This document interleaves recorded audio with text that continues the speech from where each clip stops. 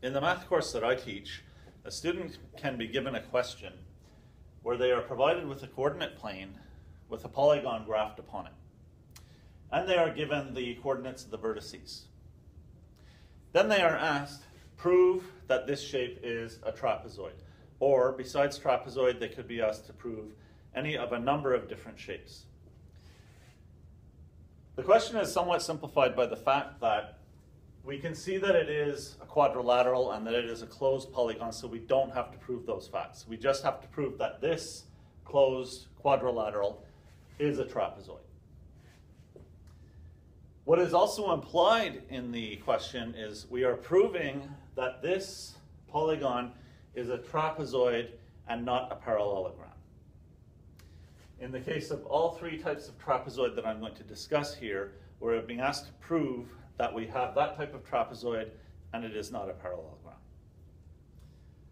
To prove that the shape is a trapezoid, all we have to prove is that it has two sides that are parallel and that the other two sides are not parallel. And to do this, we use the slope formula.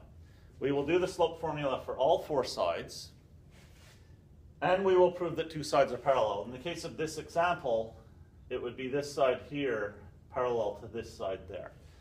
Once we have got our slopes and we prove that two slopes are the same, we have proven parallelism because parallel lines have the same slope.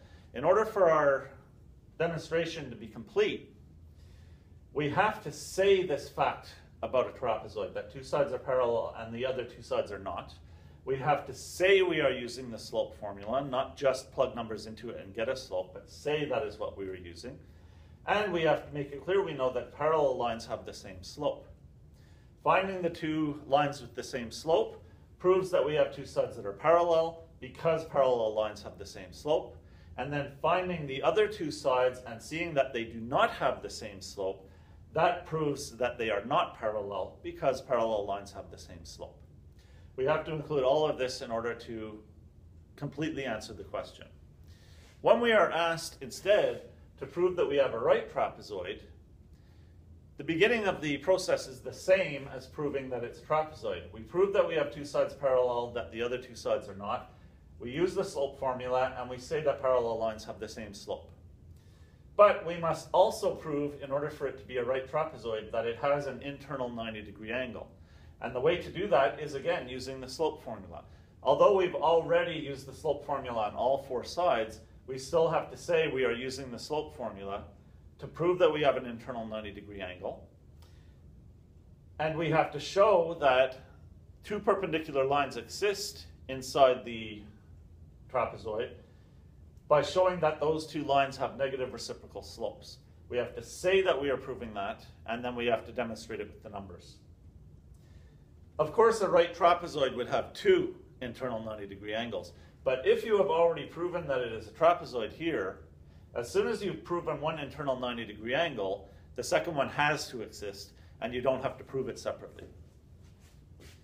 If we are asked to prove that we have an isosceles trapezoid, then the beginning of the demonstration is, again, the same as the demonstration of a trapezoid. Two sides parallel, the other two sides not parallel. We are using the slope formula, and we are using the fact that parallel lines have the same slope. But we must also prove that the two non-parallel opposite sides are congruent. We will prove that we have two congruent sides, and we will prove that with the distance formula.